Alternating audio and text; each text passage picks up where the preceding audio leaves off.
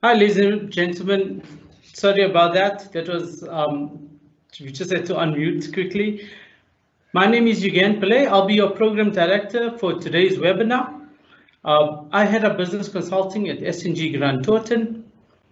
Fun fact, did you know that 33 years ago, S&G Grant Thornton was a small SME in a township? And that today we're one of the largest accounting, consulting, and auditing firms in Africa. Well, in essence, that's what the B codes are all about. That's what it's trying to achieve. How to obtain growth for small up and coming Black businesses and keeping them sustainable. Ladies and gentlemen, before we continue, I want to take you to some house rules.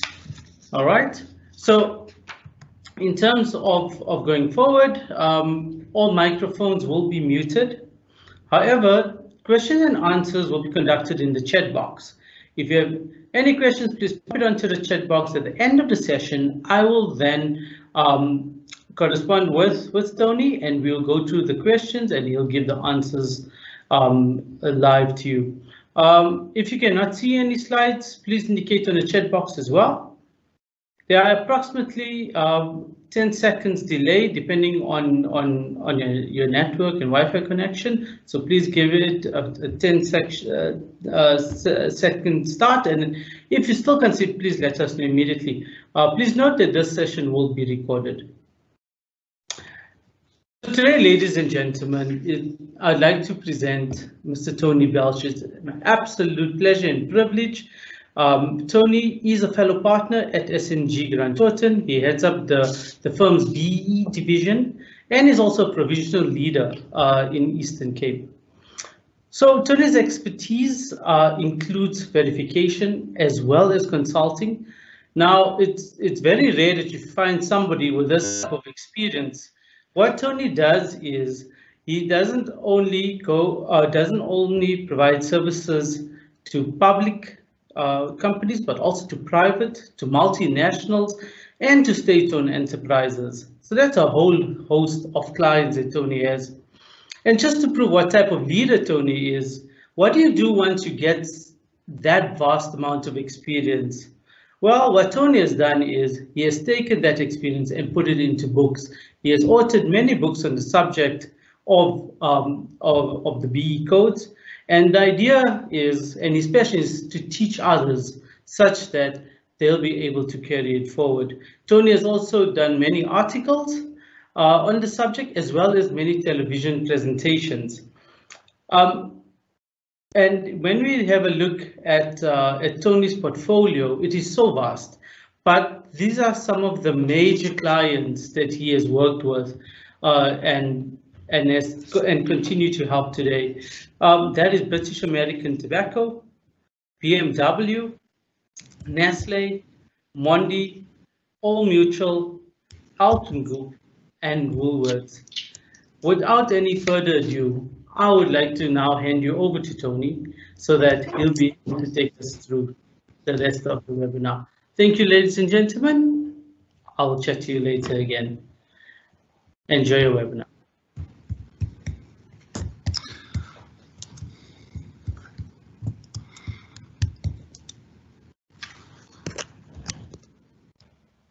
Thank you, Jürgen. I'm not too sure if you can hear me, ladies and gentlemen. We're just getting the technology up and running.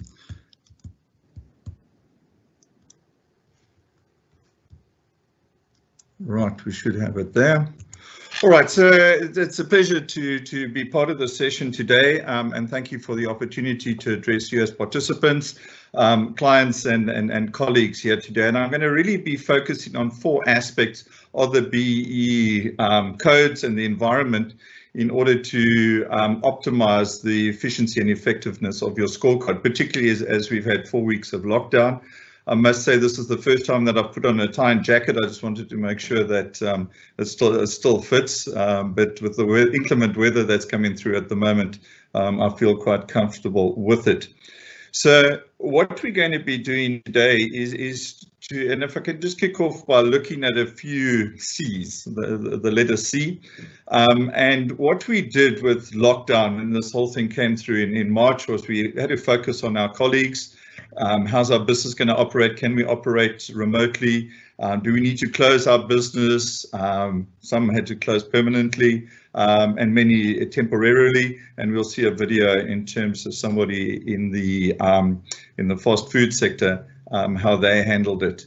And then what we are going to look at as well is we're going to look at these codes that came through and were effective with effect from the 1st of December. And many of you are facing those right now in terms of complying with those codes. So the compliance would have had to have happened probably if you've been verified already.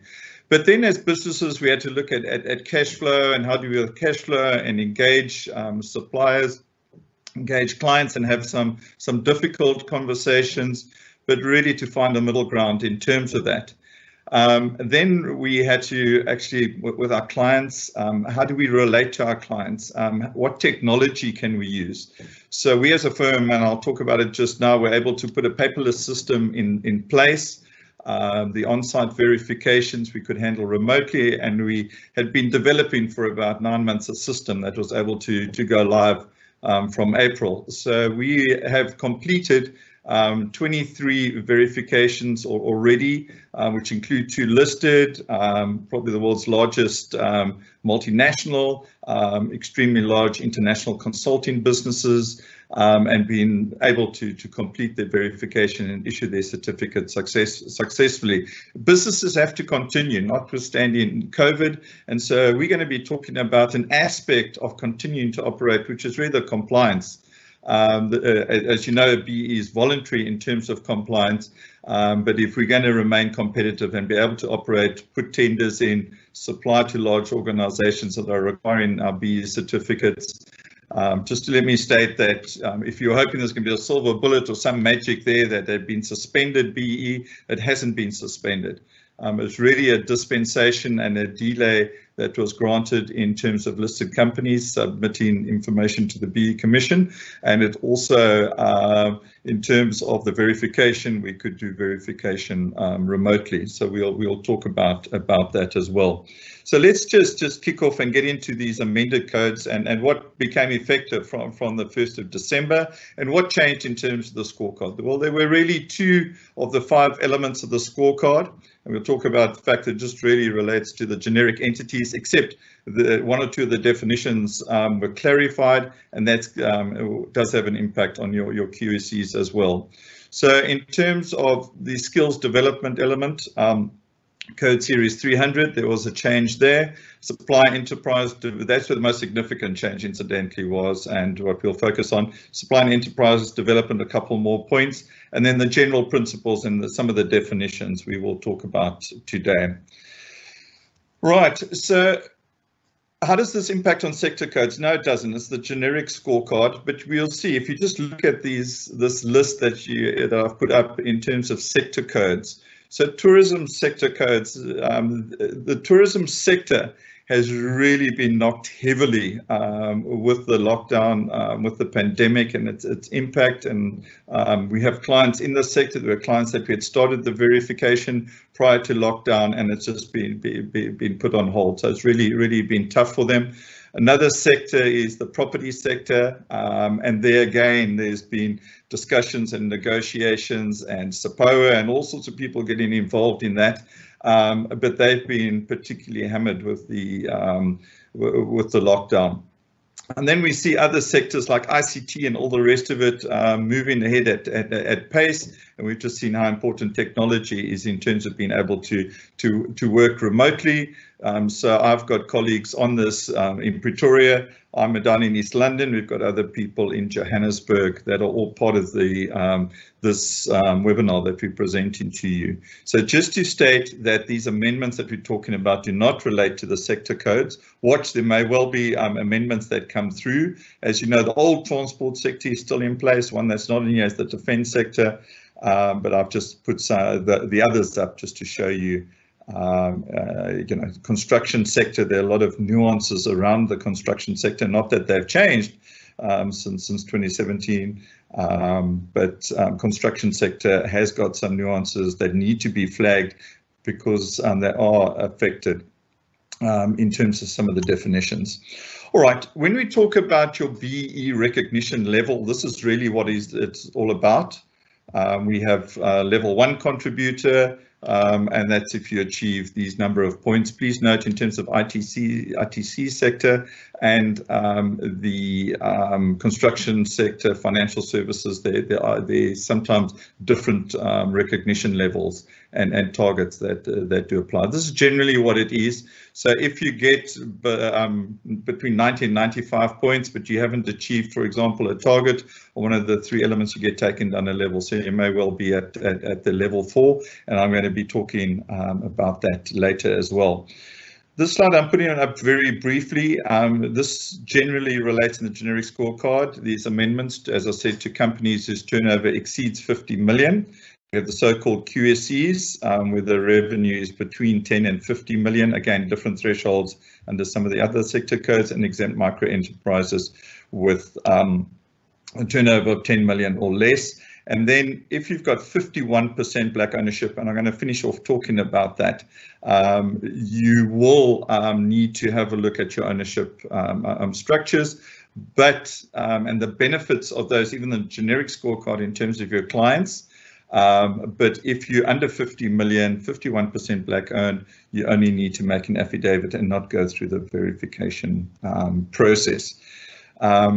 This slide here talks about the number of points, and I've indicated in red just it went from 40 points plus the 4 bonus points to 42 points under enterprise and supplier development. But under skills development, although the number of points stayed the same, there was a significant change in the scorecard, as we will see now, talking about statement 300. So number of points, including bonus points, Romania at 25, but there was a new category, this category of bursaries. And then there was a removal of a section, a whole 4 points, and we'll see where that was added back. So in terms of the skills development expenditure on learning programs, in terms of the learning program matrix, I'm not going to put that up today, but the number of points is reduced in terms of that first line from 8 down to 6 points, but the target also reduced to 3.5% of the leviable amount. And so effectively it's spread over 2 categories, that compliance target, which is still there and it's still high. And so the new category that was introduced was bursaries for black students at higher educational institutions. And that was for 4 weighting points with the expenditure compliance target of 2.5. So we had the 3.5 in the first line. We now got the remaining 2.5% of the target here. And we need to embrace this, because this is a number of points. It's 4 points on your scorecard. And when you do your gap analysis and that, when you look at this, do focus on this, because suddenly we're finding clients realize that they're not getting those points because they didn't engage in the spend prior to the end of their measurement period. Right, and in the category of learnerships and apprenticeships, the compliance target was increased to 5%, and the number of weighting points was actually increased to 6. Previously it was 2.5% and the weighting points were 4, but we have effectively the targets increased by 100%, but the number of points has increased by 50% if you're interested in playing the percentage games. Life's not fair, you've got to get on with it, and I think we need to accept that in relation to this and look at where the opportunities lie in relation to learnerships, and that percentage is of your total employees in your organization. So yeah, you have it in terms of what you would typically know as the scorecard. We can see the skills development spend, the total been reduced from 8 to 6, the target from 3.5 from 6% down to 3.5. The new category of skills development spend on bursaries, and there's 4 weighting points there, which are a significant number of points. In terms of disabled employees, that did not change. And here, in terms of encouraging employers, in terms of learnerships, apprenticeships and internships, increased to 6 points, and the target has increased. You can see the line that I've drawn through that category of unemployed people participating has been a specific point here, but we'll see just now that you can actually include that spend still in terms of your skills development spend. and then the absorption category is still there. Right. So another thing that is important is, remember, there's the sub-minimums that need to be achieved, and please remember that that 40% sub-minimum rule relates to 40% of the weighting points and excludes your bonus points. Sometimes people miss that in terms of that target being based on the 20 points and not the 25. The 3.5% compliance target on skills development spend, it now excludes external training for unemployed black people. So they brought that, although they've removed it, they're allowing you to include it in your total skills development spend.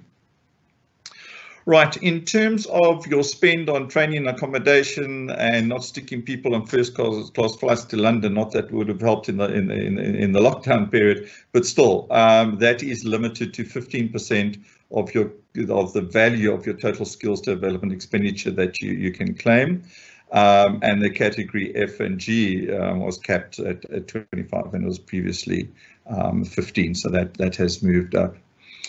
In terms of salaries and wages to employees participating in the programs, or stipends that are paid and linked to bursary programs, and this is in relation to bursaries in terms of higher educational institutions. So effectively now, salaries and wages that are paid to these employees or those receiving the stipend on your learning program matrix covers all your categories from A now through to D, whereas before it was B, C, and D. All right, if you look at the learning program matrix, the narrative description is, and they talk about programs, bursaries, or scholarships. They need to be formally addressed by educational institutions, which is your Department of Basic Education and your Department of Higher Education. It's institutional instruction, and obviously the learning sites will be university, colleges, schools, formal ABITs. And then in terms of the learning achieved is a diploma or certificate that is issued by an accredited or registered formal institution of learning. So those are your category A programs. There's no cap in terms of the percentage that is spent in terms of legitimate training costs for bursaries or scholarships. So it's payment of school, college, or varsity fees, funding of textbooks, and subsistence and accommodation as well. All right, moving on to Statement 400 and the changes that came through there in terms of the procurement scorecard. There was really just 2 additional points that were added. So it takes it, so if you measured out of 100 points, you can see it's been taken to 46 points. It was previously 44 points. And where the extra 2 points came in is in terms of the spend with suppliers that are at least 51% black owned. And so that is a significant number of points. People often just focus, are they a level 1, 2, 3, 4 down to 8?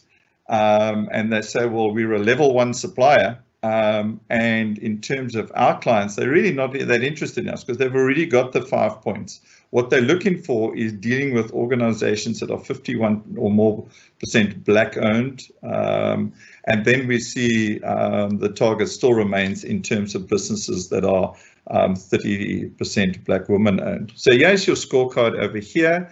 And we can see the compliance target of 50%. The one thing to note as well, although the number of points has increased in terms of black-owned businesses, the target has actually increased now from 40% to 50% of the spend.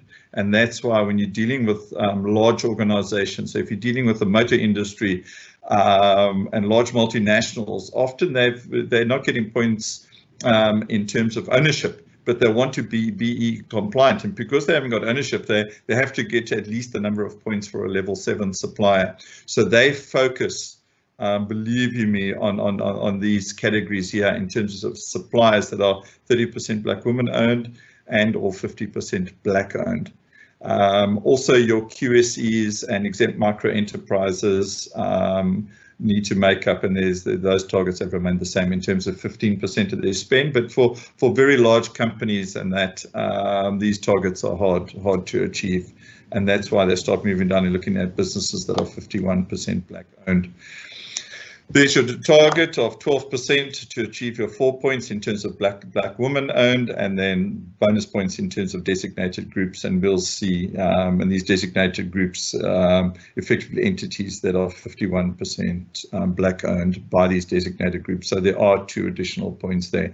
And it's very interesting how fractions of points come into play. So you need to do the gap analysis, looking and striving to get those points, because sometimes companies find themselves, 0.7 of a point away from being at the next level.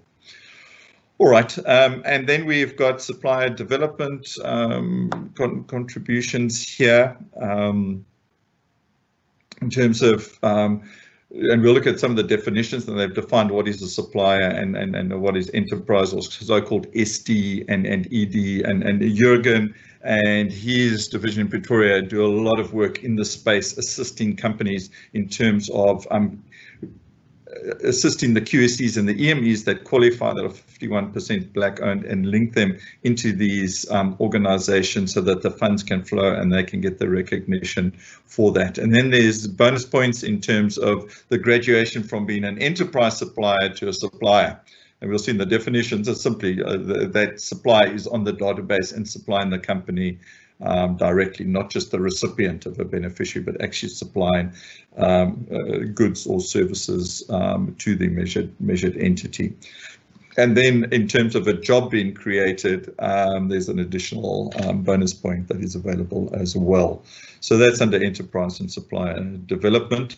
Then they clarified the definition in terms of when you do the calculations, and it's benchmarked and it's against net profit after tax, and they described it in more detail, which there's a lot of gaps in the codes of good practice, as I'm sure many of you are aware. And so they haven't addressed all of them, they've addressed some of them, and this was a clarification which ended up, it was defined under socioeconomic development, but not under supply and enterprise development. And if the NPAT is below a certain threshold, or if the company doesn't make a profit, you need to go and look over the last 5 years, take the average of that. And if it is still less than a quarter of the industry norm, well, then you apply the quarter of the industry norm in terms of that NPAT. We haven't seen people use turnover and the turnover option that is available there. All right, understand please that the beneficiaries of supply and enterprise development need to be EMEs or QSEs. And what they added here was there is a proviso with generic entities. Understand that these EMEs and QSEs need to be 51% Black owned. But when even the entity has gone from being an EME or QSE into a generic enterprise, there's a period of 5 years from the first time of receiving assistance from the measured entity. In terms of, although they've graduated and become a generic enterprise, you can continue to get the recognition for the spend with those entities. There was also a multiplier of 1.2 in relation to the purchases that were made from entities that are 51% Black owned. Guarantees, if you remember, in terms of the benefit factor matrix, there's a real anomaly of, they had 3% of a guarantee would be recognized. That must have been a typo when the earlier codes came out, those ones in 2013. I think they became effective in 2015. We've now got 50% of the guarantee provided on behalf of the beneficiary. That amount will be recognized under the benefit factor matrix. And supply development beneficiary, they've just defined needs to be part of measured entity supply chain. All right, then we got, so those are the 2 elements of the scorecard that were addressed, and then they addressed statement 000, and they dealt with unincorporated joint ventures. We actually developed this methodology and applied it, and it has been accepted as the norm now. And one also picked it up, aspects of this under the construction sector code, which was used as a benchmark. But really what they're doing is they're talking about, if you're an unincorporated joint venture, you need to consolidate your verification certificates. and to ensure and to get a score for the joint venture partners. And the weightings of that consolidation, obviously is out of 100, is in relation to the joint venture agreement, how the profits will and effectively the economic interest be shared out between the respective parties. And so these scores are based on the relative codes or score that is achieved by the various parties proportionate to their share in the joint venture agreement out of 100.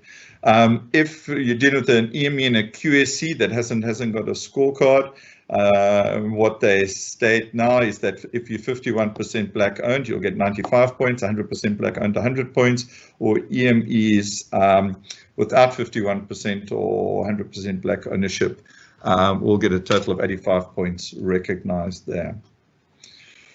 All right, and then they clarify that it's the economic interest benefits voting rights that flow through, and that certificate is valid for 12 months. But the problem is there is a cost in actually preparing these certificates by the SANES accredited verification agencies, but it's only applicable to that specific project, even if the joint venturers are staying the same in relation to other projects in the same proportion of profit share. All right, today just the discounted level needs to be recorded on the scorecard, and the status level in relation to that, where an entity has been discounted. Remember, if you don't achieve the targets in relation to ownership, skills, or procurement, supply development, they're actually 5. If you think of supplier development and enterprise development, you get taken down 1 level. Eligibility as a QSC, they're saying basically if you want to be measured as a QSC in terms of the generic scorecard or an EME in terms of the QS scorecard, you may do that, clarifying the turnover threshold. Then also what came through at the same time and effective from the 1st of December was some definitions. And those definitions, probably this is the most important one, and that relates to absorption. So where they talk about absorption, what they're saying is that individual securing in the measured entity a long-term contract of employment for the employee, learner, intern, or apprentice, whoever that person was. But then they went on to define what is a long-term contract. And then basically it states that an individual must work until his or her mandatory date of retirement. Obviously they can resign and all the rest in terms of a labour contract. But what they're saying is not in terms of a certain period contract. It needs to be a long-term contract of employment. So that came through in the clarification. The current equity interest date of when it comes into effect, they've clarified that. When they talk about critical skills, they're referring to the actual applicable CETA. And it's that entity and the sector and the relevant CETA for that critical skill. Apprenticeships, we're inserted the definition now. Designated groups in terms of being defined, and 51% black owned of black unemployed people. Youth as defined, 35 or under. Disabled persons, people living in rural and underdeveloped areas. Well, the way the potholes are going in where I stay, I think we've become an underdeveloped area here. But anyway, be that as it may. And then also military veterans. All right, 30% black woman owned. That's it must be at least 30% before it meant that it had to be higher than. Qualifying enterprise and supplier development, again, just defining 51% black owned QSEs and EMEs, and then obviously there's a link now if they've graduated into being generic. And then they added something interesting, black youth in rural and underdeveloped areas. Right.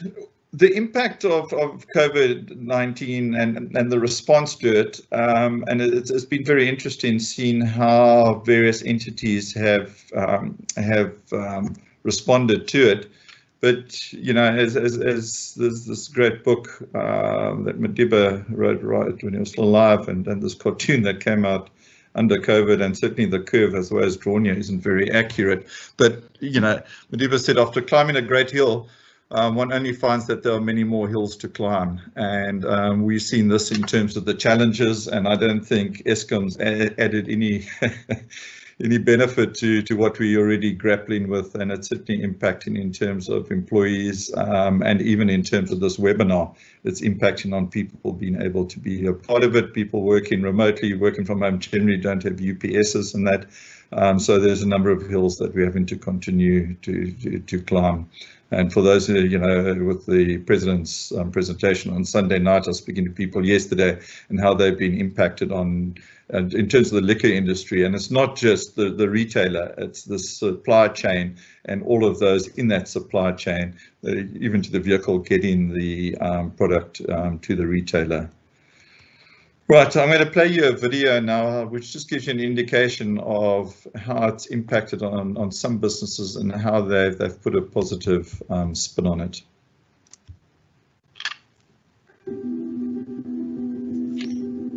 We first turned the Nando's flame on in 1987. It was an exceptionally difficult time to start a business. The flame we lit that day has continued to burn, not only in that casa, but in thousands of casas around the world. Today, we turn that flame off and the grills will go cold. This is the first time this will happen in South Africa. There are a lot of difficult first times happening in South Africa and in the world this week. But we don't do this with sadness. We do this with pride, with courage, with passion. We do this because for the first time, our flame must leave our home and go to yours, and stay there for now. It's been called social distancing, but we like to think of it as social togetherness, because we're in this together, even though for now we must be apart. Today, I feel energized and inspired. I have full confidence in our country, led by President Cyril Ramaphosa, and I'm beyond proud of the Nando's leadership and Nandokas who have stood as one and lived the Nando's values and purpose. The way we have behaved today will define our legacy way into the future. Together, we can flatten the curve. May God bless and keep you always. May your wishes all come true. May you always do for others and let others do for you. May you build a ladder to the stars and climb on every rung, and may you stay forever young. Stay safe, stay home, and when we're all ready, we'll fire it up once more.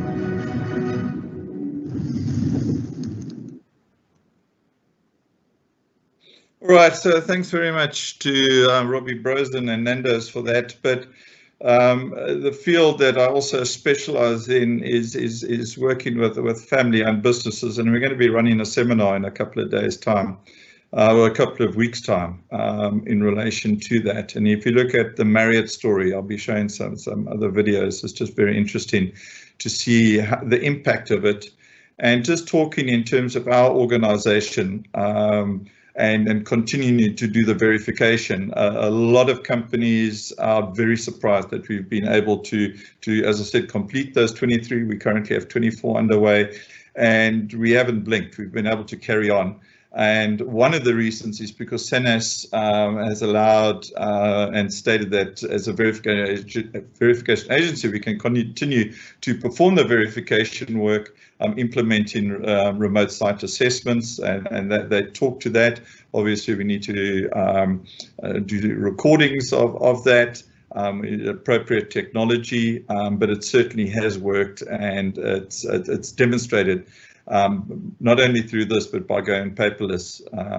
And what SANAS have done is they continue to extend it. The latest extension that we have is to 31 July, and my sense of it is going to be extended into August at least, and possibly September as well.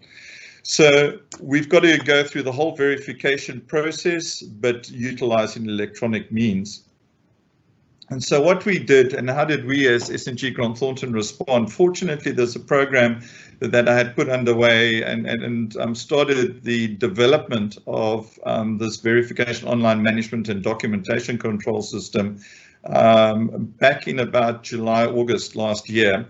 and got traction on it Christmas time, January, February, and we were able to bring it on live, I think the second week of lockdown in April. And it's been hugely successful for our clients. And so currently it only relates to the generic scorecard, but we use it as a document management and progress control system for our clients as well, and then the paperless verification methodology. So what is this VOS system all about, and what are the benefits of it? Well, clients can submit and track the information on the management system.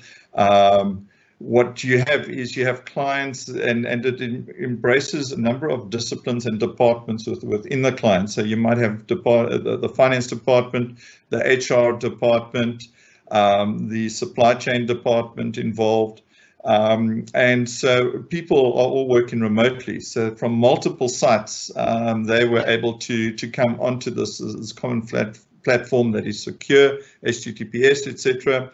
And they were able to continue to operate. The people, the executives were able to, or heads of sustainability or BE were able to monitor and check on the progress, both from the client side and our side. There's obviously the two components to it. In terms of uploading of schedules and handle the whole process dynamically, literally go on and can straight away see where the various parts of the process are and the people that are responding. And it's secure access, passwords, etc. that we give to our clients, and it certainly enhances communication and accountability. So what I'm going to bring up now is a screen from a client's point of view, is right from the application, acceptance, signing of the letter of engagement, proof of payment. We then grant the clients access to it. You can see at the top of the page there whether that is completed, in progress, whether it's been submitted to the VAs, the verification analyst, or information outstanding. And you can see on the left-hand sidebar the various elements of the scorecard. So then we go through the planning process, and then picking up on the on-site visits, information that has all been submitted, and then the review. Sometimes we ask for additional information all the way through to the certificate being issued. On our side here, we've got lights that indicate the various processes, and also lights in terms of, so it'll come up on the client side, a green light on our side, that the information is available, and the analyst will start working on that. It'll come up that it's in process, and so it's a wonderful tool that is used. And here you can see in terms of the uploading of documentation that comes up. The scorecard aspect. So, for example, this is just a slide, a pic that I took of this one in terms of putting ownership information on, and then it summarizes and gives scorecard details, and that as it's progressing and unfolding. And again, it can go into supply the detail of the scorecard and how the entity is scoring. Now, in addition to this, we've actually got a scenario planner that's linked to this that we utilize internally, and we then able to sit down with a client and actually go through and say, right, here's your scorecard. How, if you did this or if you did that, what would the impact be under this scenario or that scenario? Just one thing that I want to mention while we've got this up is please have a look at it from your client's point of view. You know, for somebody to say they're level 1 isn't nearly as attractive as an entity that will say, well, we're a level 6 or level 7, but we're 51% black owned or 30% black woman owned. All right, in terms of another opportunity that exists, and we found a number of clients that don't realize that if you become part of the Youth Employment Service Initiative, besides the other benefits and the tax benefits, etc., that one receives, the B-BBEE codes came out with an amendment in 2018 that allows you to get BE benefits and to actually move up as much as 2 levels on your scorecard by being a part of the Youth Employment Service initiative. So what I want to do is, if you have a look here, if you achieve, there's certain targets that will be there, and I'll talk about the very basics of this. We just don't have the time today for it. You can move up one BE recognition level. So you can move from the level 8 to the level 7, the level 2 to the level 1. If you achieve 1.5 times the yes target, and the absorption, it's 5% of those that complete their 12-month contract are absorbed, then you get 3 bonus points. And if you double the yes target and achieve that 5% absorption, you can move up 2 levels. So please understand, when you're doing a scenario plan or gap analysis, look at this and look at the cost and the benefits, because not only are those costs in terms of your skills development spend that gets recognized there, you can actually move up 2 levels. So this is significant. When we have a number of clients that's looking at, yes, there's certain criteria and qualification for registration. If you're a generic entity, you must achieve at least 40% of the sub minimum under each of those priority elements. Remember, there's the 5, some people struggle, or you achieve it on average across all 3 priority elements. Then they talk about qualifying small enterprises, where you achieve, and the target is 40% in 2 of the 3, but they want ownership being one of the 2. EMEs have no sub-minimum requirements, and yes, entities you need to maintain or improve your BE status that you had from the prior year. And it does allow a phasing in period at any rate for the first year, so you don't have to go through that particular hoop. Right, so what are these targets? The first target is linked to the headcount in the organization, 1.5% of the headcount. So you've got 100 people, you don't have 1.5 people, you'll have 2 people. If you also it gets benchmarked. Remember, it's the higher of. Number 2 is 1.5% of the NPAT, and then divided by 55,000 will give you the headcount, or their targets in a table. We just don't have the time today to put those targets up, but that is in a table that is there. And generally we find that companies look, and the highest is the second one in relation to the NPAT figure. Eligible employees between 18 and 35, obviously they need to meet the definition of a black person as defined in the codes. They need to be in new positions, not in an existing position, and subject to the basic conditions of employment. They must sign a fixed period or temporary contract, and they must be given quality work experience provided by the employer. All right, clearly communicate that, look, at the end of the contract, there's no guarantee that you'll receive permanent placement. I've already said new jobs need to be created, and if you don't have those number of employees, you can sponsor new jobs that are placed within EMEs and QSCs, and that will contribute to meeting those targets. So those people don't even have to be necessarily within your own entity. All right, and that spend gets recognized in terms of the skills development element of the scorecard, and your informal training can increase, claim up to 50% from the 25% for your category F&G spend. All right, and picking up now on the next one point, and I'm not going to go into this in detail, and it wasn't on the heading, but I just want to talk about how important 51% black ownership is to your organization, and that it is the new normal. So even those multinationals that have equity equivalents and they get recognition on the scorecard don't have this 51% target that they achieve. And please understand that the modified flow-through principle cannot be applied in terms of looking at the black ownership. It's the normal flow-through principle that applies. The modified flow-through principle only relates to specific aspects of the ownership scorecard, and sometimes people get confused with that. So what we're finding is that organizations, small entities, and certainly some large multinationals have had a look at something called a BBOS, a broad-based ownership scheme. Now, please, it's not a scheme as in a scam. It's in the codes, it's defined in the codes, and there's certain criteria that these broad-based trusts need to meet in terms of the definition of beneficiaries, etc. But they're not that onerous. But it allows you to achieve a 51% black ownership in relation to your company. So if you see the slide that I've put up there, the company itself may well create a new co and bring a division or an aspect of the existing company to bear, particularly in relation to supplying customers that are BEE sensitive, and then achieving the 51% ownership. And also being able to benefit the NewCo with the company at the tops.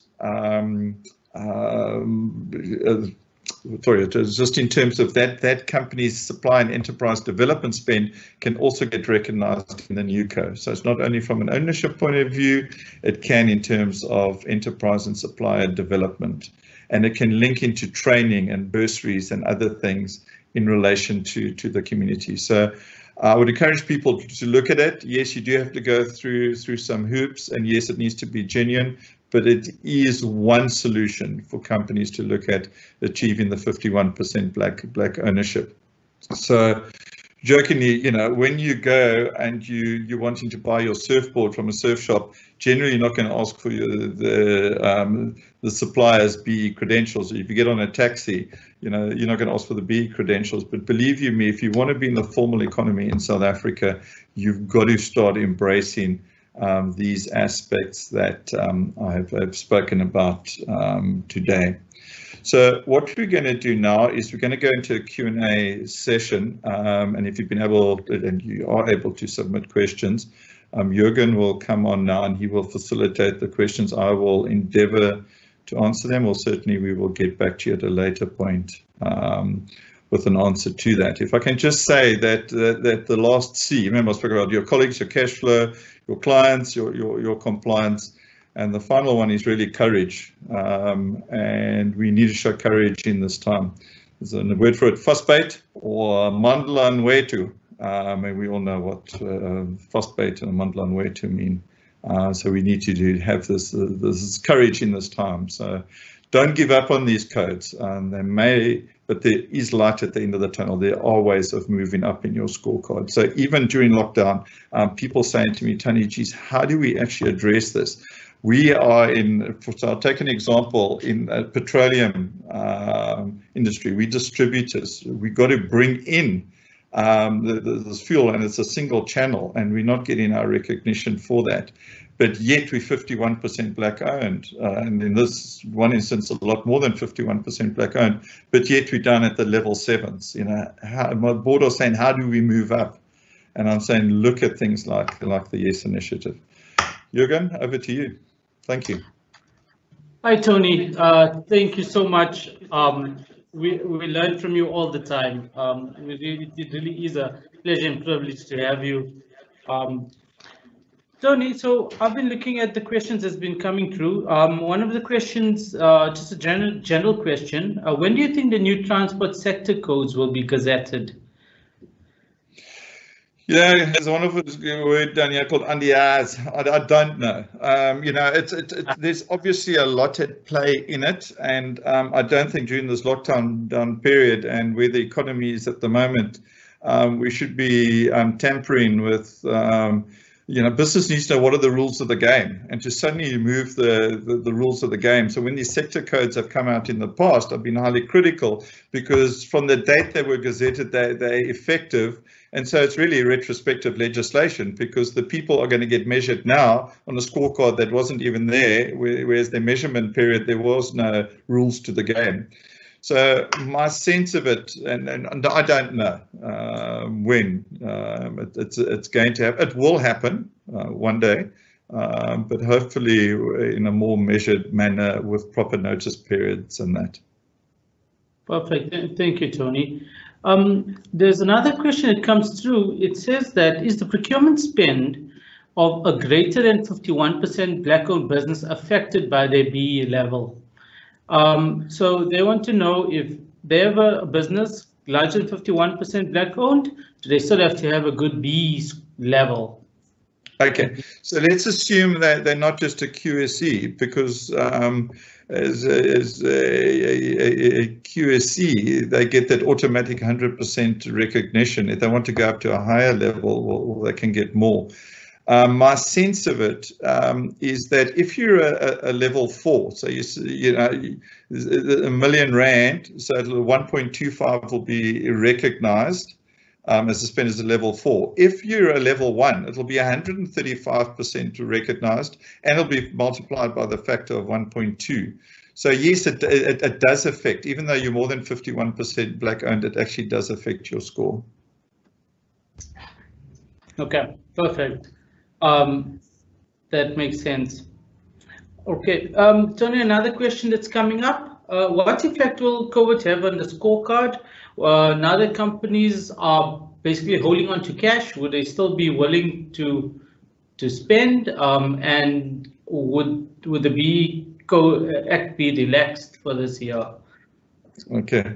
So certainly there is absolutely no indication of it being relaxed, and I think politically they're going to struggle to relax the scorecard in relation to this. I think that question comes from, so for example, people are saying, Tony, we just don't have the cash now to put into our enterprise and supplier development programs, or the skill spend. We can't send people on courses. And yes, you know, within an organization like that, like ours, we've got Learn Connect and people are doing the training, but they're not certified training, so it would go under the informal category. And people are saying, well, it's very, very difficult for us in relation to, even with some companies with bursaries, you know, and yes, whilst the universities have been able to continue, so the spend on the res and all the rest of it isn't there. What happens to those monies? So there's questions within questions there. But what companies are doing is they aren't necessarily incurring that spend. So let's take the tourism, hospitality, leisure industry. They're locked down. They're not locked down. They're shut down. They close the doors. They want to continue, so they're limiting the business operations. Some may be supplying some takeaways or something like that, but a number of them have just closed their establishments for now, trying to keep the establishment there so that one day they can reopen and staff return, and that's going to be a long time. So when you look at that, my answer is it's like benchmarking, and benchmarking is when the lion chases you, just make sure you can run faster than the slowest lion, the slowest person, because this lion will hopefully grab that person. And equally benchmark. So in that particular industry, in that sector, generally your competitors are also going to be impacted on in relation to their scorecard. Fantastic. So a question that then stems from that. So if you have to look at the impact of COVID with all the listed companies using loan structures to assist BE ownership with share value underpinning the transaction, the destruction, let's just say, of the share price on all markets, like you're talking about in tourism, it left most of these underwater. So how do you think listed companies are dealing with this? Okay, so it's quite interesting, because when you go and look at the Formula A and B and that calculation, the total value of the shares have also reduced. So if you take a total share issued capital, excluding your treasury shares, put a value of the current ruling market price, and you take the BE shares, so both your numerator and your denominator have reduced. And I'm not saying that's in every instance, but in many instances, that's what we're experiencing right now, doing those scorecards. Then, it relates to the loans and all of that I can understand, and the impact that has on business being able to extend new loans and that. Other than in the equity, I'm talking about the benefit factor matrix as well. But I think understand your numerator and denominator numbers are changing. It's not just your numerator that's decreased. in terms of the value with your listed entities, and that the whole market has moved downwards. And it also relates to mandated investments and others in terms of numerator denominator having been impacted on. No, that answers it. Yep. Or helps. Yeah, no, I understand fully. There's a question that comes up. It says, if a supplier scorecard expires during the measured financial year and no new scorecard is available when the verification is done, does the spend of that supplier qualify for the full measured year even if the scorecard is expired, as long as it's expired during the measured year? Does that make sense? Yeah. For me? Yeah, no, absolutely. The question makes sense because that is so. And again, there's a lot of aspects of the interpretation of the codes and the way verification agencies deal with it. And so you've got to apply substance over form and a lot of arguments in relation to that. But the industry norm is that as long as there is a valid certificate within the measurement period. So in other words, if we performing the verification today, the measurement period was 31 December 2019. As long as there's a certificate for in that period of 1 January 2019 to 31 December 2019, we will accept that certificate, even though the spend might have been incurred after the date that the certificate expired. Okay, so let's extrapolate that now into 2021 and in relation to 2020, there would have to be a certificate if we're doing the verification, next year's verification in July 2021, that measurement period of the calendar year 2020 would have to have a valid certificate, yes. Fantastic, thank you. Tony, a very interesting question that has also popped up.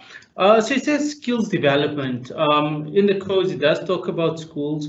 For what we're currently going through with COVID at the moment, many scholars in rural areas especially are not getting the schooling, are not getting access to education.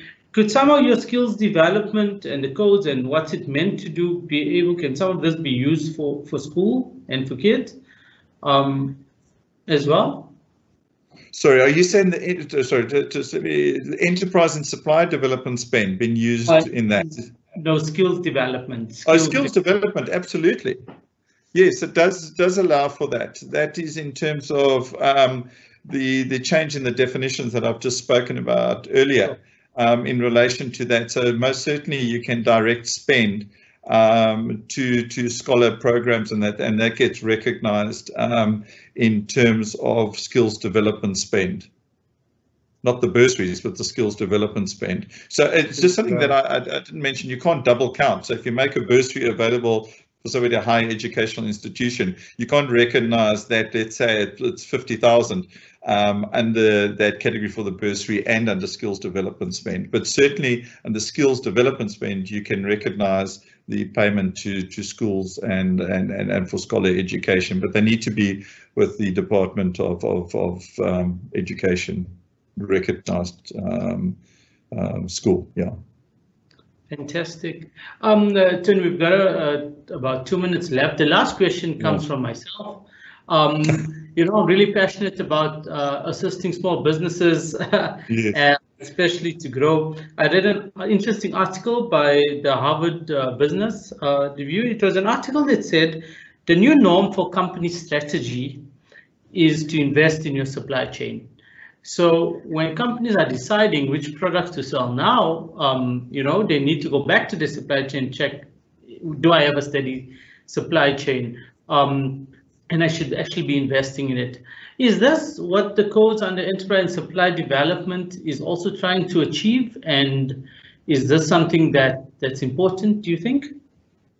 Yeah, Jürgen, absolutely. I think the new normal is digitalization. We've got to change the way business was done. And, you see it with colleagues, you see it with clients, people, are saying, listen, and they've got to be innovative. We've got to embrace digitalization. And so even with digitalization and with supply chains and with Take-A-Lot delivering products, for those people that have these particular, use those channels, you've got to be innovative with it. So we're not going to go back to anything. We're going to, it's something new. So if companies aren't innovative in terms of the future and the way they do it and how they're going to get product to market or whatever it is that they're doing. So we've had, you know, a company, and I'm going to be talking about this when I deal with the family businesses. We're a family business and we're going since the 1800s. And literally COVID has forced them to shut down, but they didn't change with the times. They should have changed long ago. The senior generation, you know, 80s, 90s, not letting go. The next generation already retiring. And so that creates a whole cascade effect. People have to be innovative. You've got to embrace the change, look at digitalization. And what we're finding in those businesses is that the next generation is coming through and they're embracing this change. So, you know, I'm just going to conclude. Courage, vastbyt, amandla wetu. You know, just go for it. Go hard, go fast, go for glory. But you've got to embrace the change. Life's not fair. I mean, we didn't need Eskom having shutdowns at this time, but it's happened. You know, how are we going to work around that in a digitalized economy? Thank you. Tony, well done, and you've concluded. I think that thought that you left up with. Hold on, move forward. You know, do the best that you can. Tony, let me take this opportunity to thank you for your time. I see there's a lot more questions that has come through. Can I please appeal to you? You can reach out directly to Tony. His email address was given, and you'll be able to liaise with him directly. Tony, thank you very much. I really appreciate it and look forward to more sessions with you. So please keep up the great work. Thanks, Jürgen. Thanks, participants, clients, colleagues, very much. Bye-bye. Bye-bye. Thank you, everybody. Be safe. Bye-bye.